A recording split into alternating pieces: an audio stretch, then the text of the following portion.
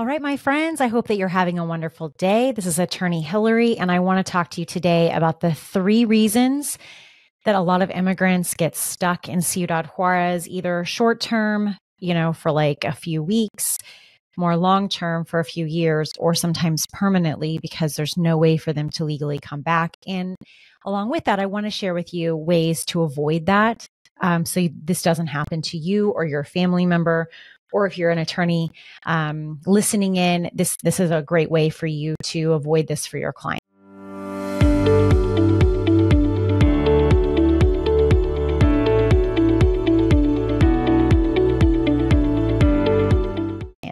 So I want to start by kind of highlighting what the 3 things are, the 3 main issues, and then I'm going to go one by one with what the problem is. I'm going to tell you a personal story, kind of a horror story I've heard from other clients because their families are contacting me because they have a family member who's stuck abroad and they need help, and how I've been able to help them navigate this. And then really the big point of this podcast, this lesson, if you will, is I want to teach you the difference between a 601A waiver, which is called a provisional waiver, and the rest of the waivers, which are like pardon waivers. They're usually filed with a form 601, and you have to get those adjudicated while you're outside the country. So I want to really teach what those are. I'm going to start with the heavy stuff first, specific to what those waivers are, and then we're going to work through things. So stay with me. This is going to be packed with lots of info. If you have any questions, please feel free to reach out to me. I'm at New Frontier Immigration Law, and we answer our phones 24/7, 365, or in 2024, 366 days a year. So you can call us at New Frontier Immigration Law. You can Google us and you'll find us. Okay.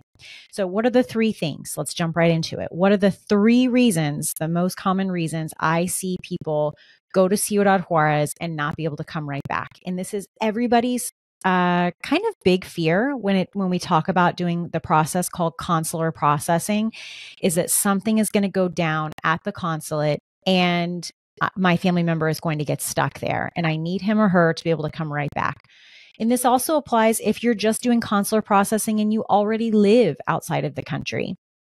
Lots of people think like, okay, I'm ready to go. I'm ready to go to the consulate. I finally have my interview. It's taken years for me to finally get my interview. And then the process gets extended because of the same reasons. So let's talk through them.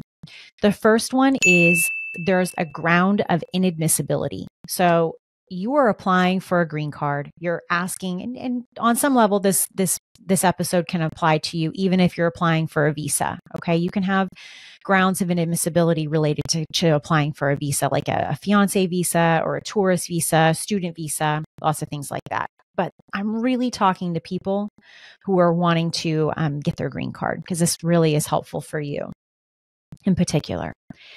So you're applying for a green card, which means you have to be what the U.S. government calls admissible. We want to say that you are allowed to be admitted into the United States. We're allowed to receive you.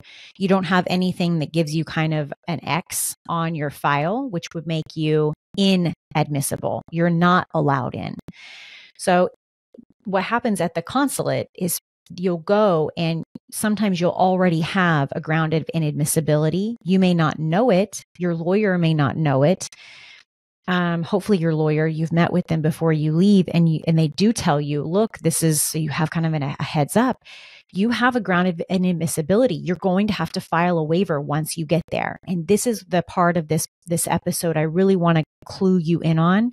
And I may even do a totally separate episode so we can just title it and hopefully be able to help lots of people find it. But there are 2 different types of waivers. One is called a provisional waiver and one's just a regular old waiver. What's the difference between these? A provisional waiver helps you, and it's filed on Form 601A, if you have unlawful presence, and that's your ground of inadmissibility.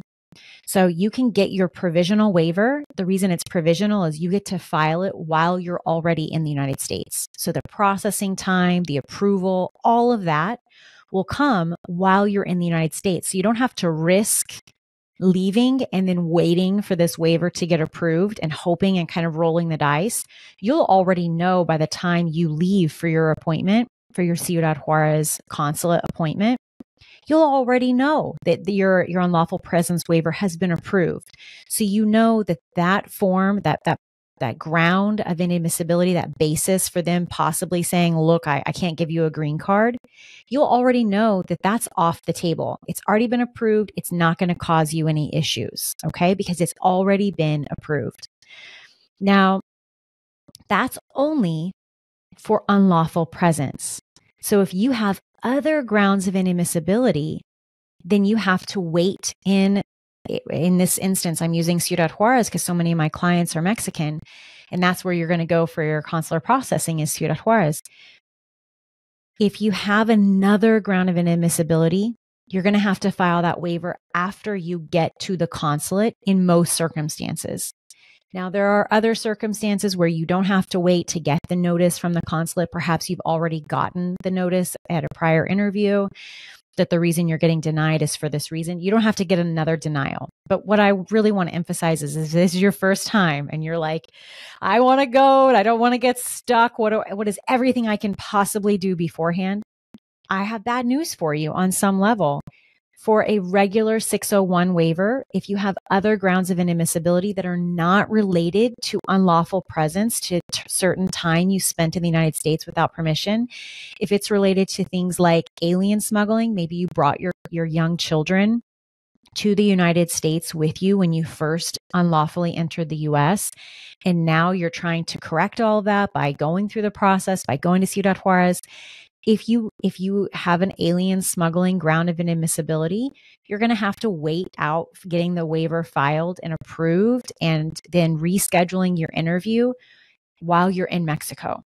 Similarly, if you ever had any fraud or misrepresentation, you're going to have to file the 601 waiver after your interview in Ciudad Juarez. So you basically, I'm going to give you some examples, some real life examples.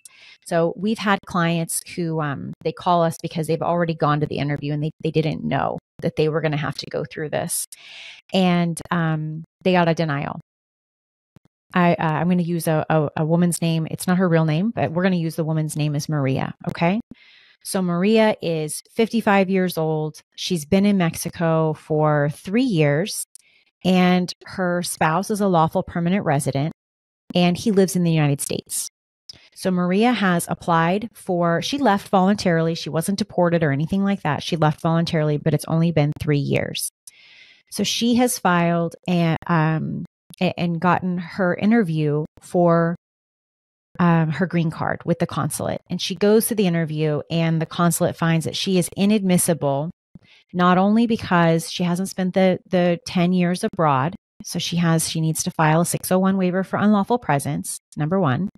And number two, she admits to the consulate that she brought her daughter to the United States in the 90s.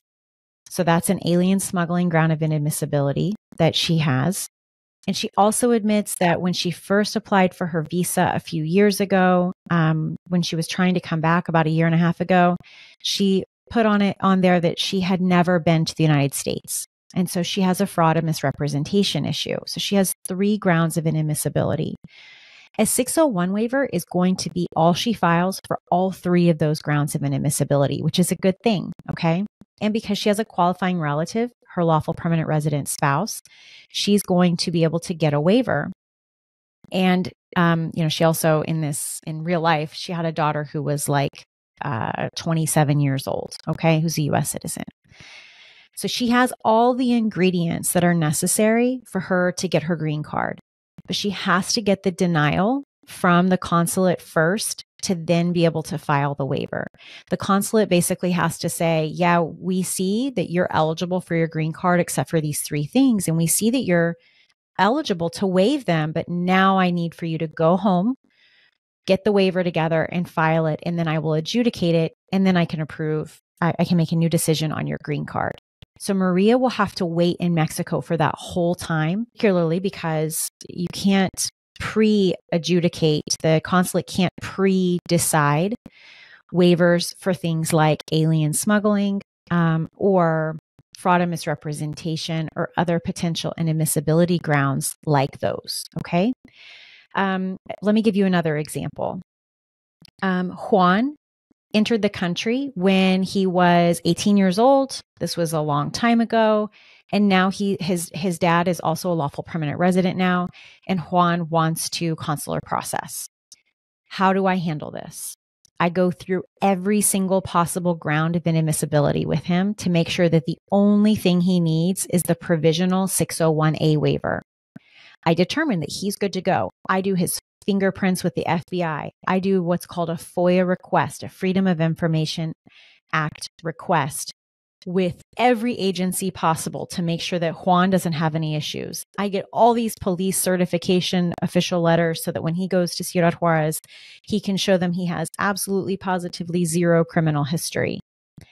I do all of that homework before I have Juan leave and go to Ciudad Juarez. I grill him as an attorney to make sure that he doesn't have any other issues, because I don't want him to get stuck there without realizing that he's going to get stuck. It's a totally different experience, I believe, if someone knows that they're going to go to Ciudad Juarez for a while, but that they're going to eventually, be able to file the waiver and go through all this. What you don't want is the surprise. And I think that that's probably the most painful thing for people, is the surprise of, hey, you have a ground of inadmissibility and you need to file this waiver. And oh, by the way, it's going to take a long time. You're going to have to wait here a long time. No one wants that surprise. So in Juan's case, we would do the 601A and we would wait. We would file that while he's in the US and we would wait. We would not send him to Ciudad Juarez for his appointment. We would let the consulate know that we have this waiver pending. Hold on to his case. Don't schedule it just yet. And then after it's approved, then we get the party started and we kickstart all of his consular processing stuff. So we get him in the line to be able to go to Ciudad Juarez. And then, God willing, everything goes correctly there. And he comes back, about 2 weeks later. Okay. So that is the difference between, if Juan also, let's just add some facts to his case. If Juan also had a fraud and misrepresentation issue, I would tell Juan, you can file your 601A for your unlawful presence issue now, which is good. I'm so happy you can do that now and you can wait and live in the United States while that's pending. Because right now, these are taking like almost 4 years to adjudicate. You do not want to be waiting in Mexico for 4 years when your family's here in the US, right? No one wants that situation. You want to be able to live your life like normal. And that's why it's called a provisional waiver. They're giving you this provision to be able to file this for unlawful presence while you're in the US. And then you can go deal with the rest of your issues from Mexico. But those 601s do not take that long while you're pending in Mexico. They don't take 4 years. The unlawful presence ones do take that long, but thank God you're able to do them in the US. So in that situation where Juan, I'm like making up a new case for you to follow me on, just as an example, I learned through examples, I'm sure you do too, is if Juan has 2 issues, 2 grounds of inadmissibility, 2 reasons that the government's going to say, you can't come in, like you can't do this. You can't get your green card. We're just not allowed to grant it to you without waivers. The first being unlawful presence and the second being fraud and misrepresentation.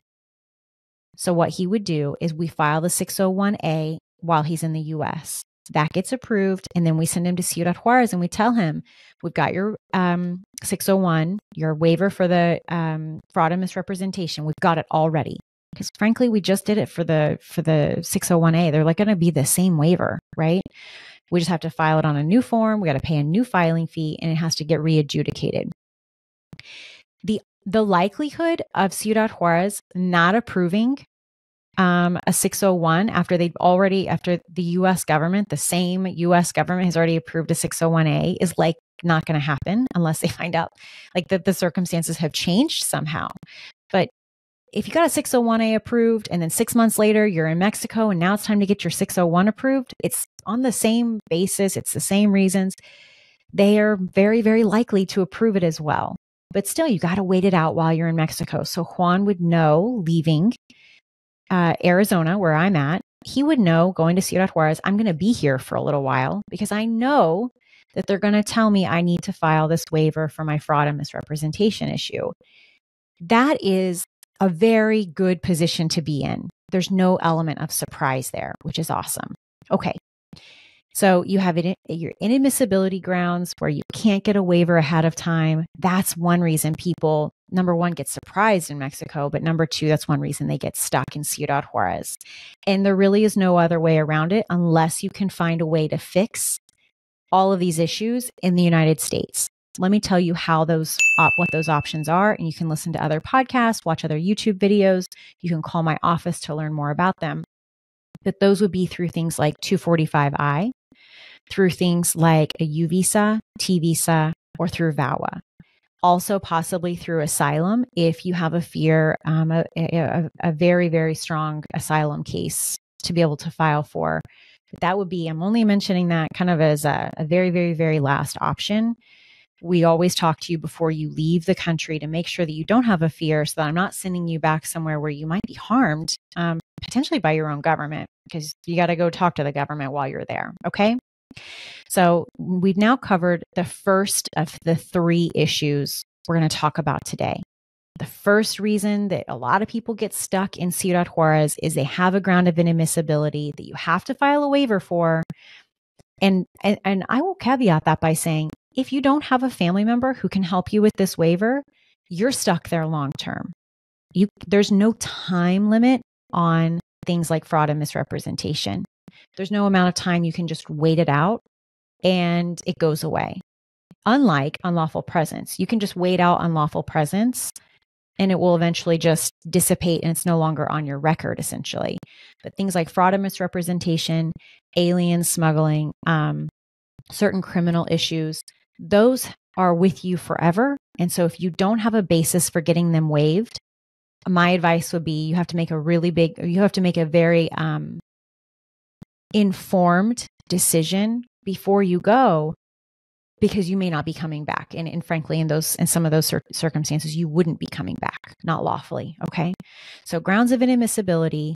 The second issue is criminal issues that the consulate finds out about, or criminal or just other issues that the consulate finds out about during the interview. And the third is medical exam issues, things that come up during the medical exam. So we've covered inadmissibility. Let's talk about criminal issues briefly, because this is like a whole body of law. And I want to just start this by saying this is the highlights. This is the trailer for the movie. This is not the whole story, okay? But a lot of clients will go, and I have actually a really recent case where I told the client, do not go. I am not comfortable advising you as your attorney to go to your appointment. So this was a gentleman who he had with a notario filed for his I-130 through his U.S. citizen wife. And now it was time for him he had illegally entered to begin with. So he needed to file a 601A waiver. And then he needed to go to his consulate appointment in Ciudad Juarez. And he called us right before his appointment. He was about to leave and he was like, I just want to talk to an actual lawyer who can tell me whether all this is okay or not. And we said, well, we cannot advise you on whether this is okay or not without doing a full kind of criminal scope and making sure that you don't have any criminal history and you don't have any other grounds of inadmissibility. Because just like I told you with the last example, what we don't want is to send you out of the country and you have a bunch of surprises. I don't like surprises. You definitely don't like surprises. And so what did we do? We did a full FOIA background check for him. I did his FBI background check as well. And I had him go to any of the local police departments that are necessary for him and get letters saying, certified that he had no criminal history. Well, in his FBI, all the police records came back clean. But in his FBI fingerprint background check, it showed that a long, long time ago, he had been charged with statutory rape of having sex with a minor. In Arizona, I think that's someone who's 16 or younger. Don't quote me. I'm not a criminal lawyer.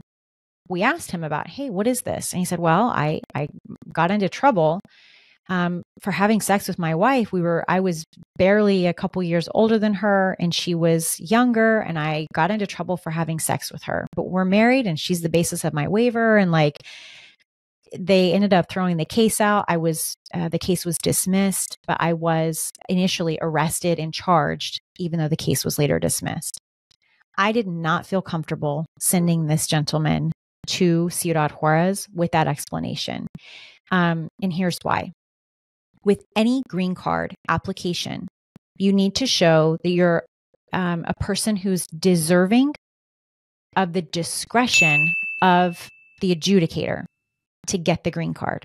So in their discretion, they think you're a good enough person to grant a green card. A lot of things go wonky with the consulate in Ciudad Juarez. This is not a dig on Ciudad Juarez. This is not anything disparaging, but I say wonky because one day it'll be one thing and another day it might be another. And as attorneys, we learn about this and we gather data one case at a time. And that can be very frightening for individuals, for immigrants who want to go just get their green card. So my concern was that he would answer the question at the consulate and explain exactly what happened, because the consulate is going to see that charge was made and that the case was dismissed. You would think this would be open and closed.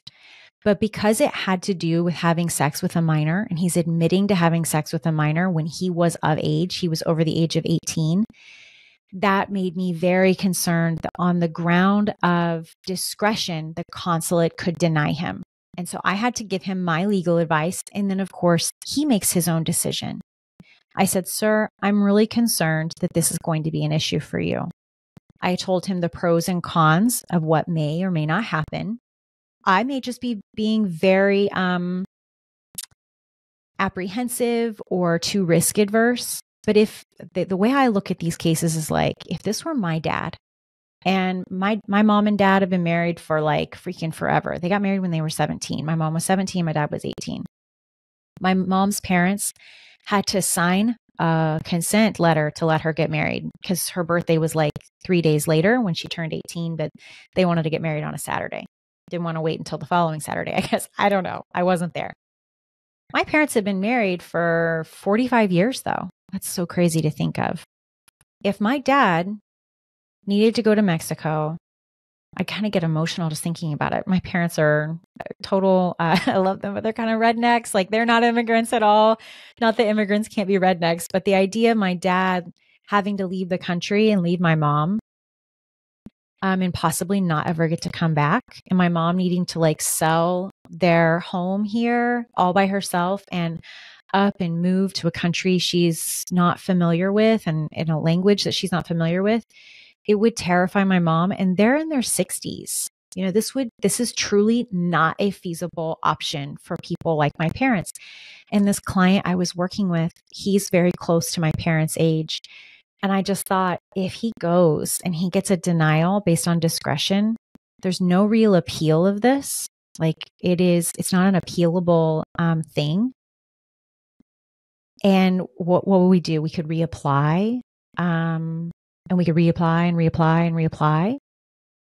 But if they just keep saying no, then this gentleman is stuck outside the US. And I did not feel comfortable advising him to go for it.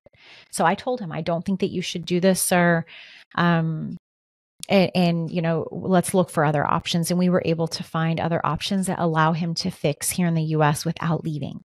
But I share that with you to say there are some issues that the consulate can look at that even if your case was dismissed, it can still kind of haunt you. And there's no removing it from your record because there's a question on the DS-260 on your green card application that specifically asks, have you ever been arrested for anything, even if you were not charged, even if the case was dismissed, have you ever been arrested? You have to answer that. Otherwise you're lying and now you're creating a fraud and misrepresentation issue. So you have to answer that honestly. And so this is going to come out one way or the other. It's going to come out in your interview and you can't take your lawyer with you. Like I can't go explain this on your behalf and try to wordsmith this to make it sound not as bad as perhaps it is or to make it sound as accurate as it is. So you're really on your own and have to advocate for yourself. And you need to talk to a lawyer before. And that's why I'm so thankful that he called us. because we were able to do these extensive background checks and then have a conversation with him before he left, because all of us just felt truly like he had dodged a bullet. He's disappointed because he thought he was so close. All these years he's been waiting to get his green card, and now he has to start a different process. But truly, like, I look into my figurative immigration crystal ball and I shake it and I look and say, this is such a better option than rolling the dice and possibly getting stuck there forever, because that's what would happen. It freaks me out. Okay. So that's criminal issues that may come up with the consulate. And granted, the consulate may be like, okay, yeah, I'm glad. I get it. You guys shouldn't have done that. But if the police didn't want to charge you with it, then who am I to make this something that haunts you for the rest of your life? Off you go. But not every consulate's like that. So there we are. Number 3, and then we're going to close this episode out. The 3 reasons that that people may get stuck in Ciudad Juarez. 1 is grounds of inadmissibility. 2 is criminal issues that may come up that, even though they should be not a big deal, become a big deal because you have to have the discretion of the consulate to grant you the green card. You have to be a person they deem as a good person. Number 3 is issues that come up with the medical exam. So when you fix in the United States, you go to do your medical exam here in the US. No problem. We can actually get them to give us 2 copies of it, and we can look at it before we even go into your interview, which is something I really love to do. So we get your copy, we keep it sealed, and we give that to USCIS, but we get my copy. I open it and look at it to make sure that there are no surprises before your interview and before we submit it. Now, issues that have come up, not for my clients, but for other people who have gone to Mexico and they've called me and said, bleeping, bleeping, bleep, I just did my interview and this is what they told me because of my medical exam. I'm going to talk about 2 things here that can come up on the medical exam. Well, really, I'll talk about 3 things. 1 is, in this day and age, it's 2024 when I'm recording this, you have to get the COVID vaccine. So some people get really bothered by the idea of getting the COVID vaccine, but it is a requirement in order for you to get your green card in this day and age. It may not be at some point in the future, but I sincerely believe it's going to be for the foreseeable future. I bet it'll be another 10 years before you're not required to get it. Some people, even though they feel like it's a religious issue, even though they feel like it's a morality issue, no one should make me do this. I feel very, very bothered by getting the COVID vaccine. The waivers for getting the vaccines based on, religious or other freedom of religion type purposes are just not getting approved. So it's not impossible, but it's nearly impossible. So I would say that if you don't want to get the COVID vaccine, you should not get your green card right now. There you go. You got to you have a choice to make, and you should choose to get the vaccine if you want to get your green card. And know that if you're going to Mexico, you're going to have to get the vaccine while you're in Mexico in order to proceed with your green card interview. So if you're someone who's like, absolutely, heck no, I'm not doing this, and you're already in Mexico, then we have a big problem and you could get stuck in Mexico for that. The more common things that come up, though, with your medical exam are tattoos and alcohol use issues. So with tattoos, one of the questions on the green card application is, have you ever basically been affiliated with any essentially gang organizations? And if you have any tattoos that can look like you were part of a gang or you were affiliating yourself somehow with a gang, that can be a really big problem, and you should talk to us before you go. So anything like, I'm so not a gangster. 16th Street, I think, is a gang. There are other gangs, like if you get teardrop tattoos and those sorts of things, they're gonna check your body out at the medical exam.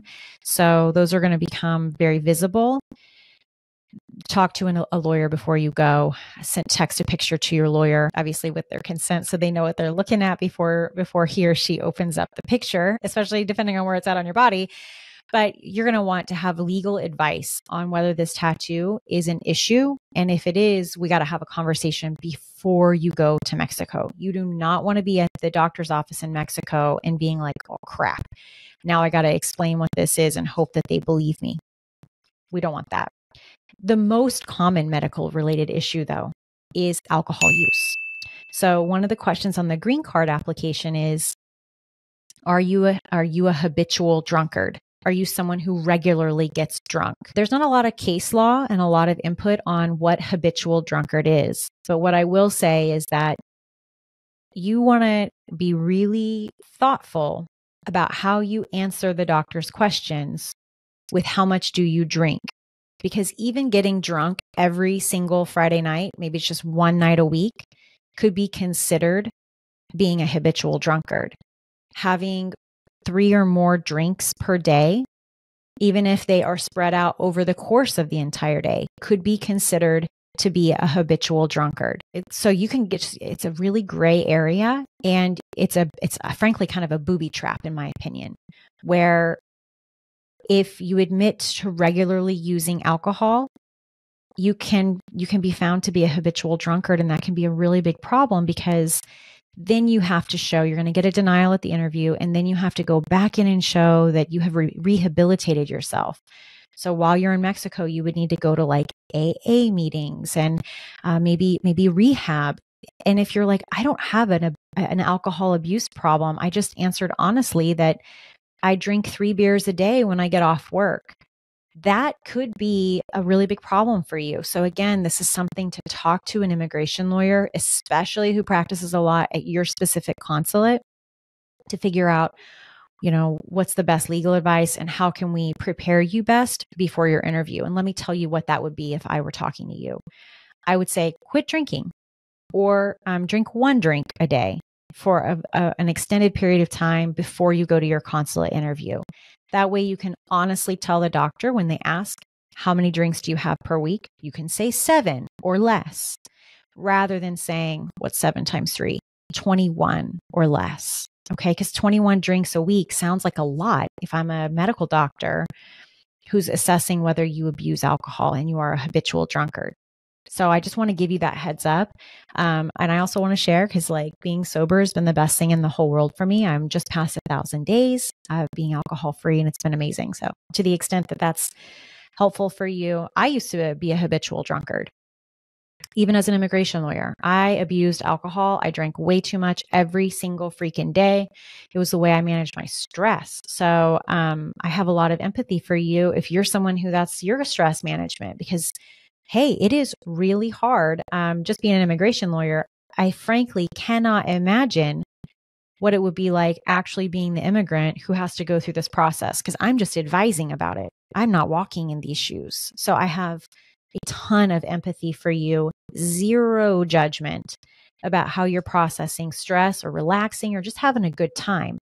But what I will say is that can have very detrimental consequences for you. And I don't want you to get screwed by getting to Ciudad Juarez, answering honestly, which we do. We need to answer honestly. But let's go in with an honest answer that's not going to get us into trouble, right? To get us into having problems. As we end here today, I'm going to wrap it up and say, there are 3 main reasons I see clients get stuck in Ciudad Juarez. The first is grounds of inadmissibility that they either knew about or didn't know about, but the consulate has said, you can't get your green card because of this issue. And now we have to solve it while you're in Mexico rather than while you're in the United States. The second is criminal issues that the consulate either finds out about or just is an issue that becomes more of a problem than initially anticipated.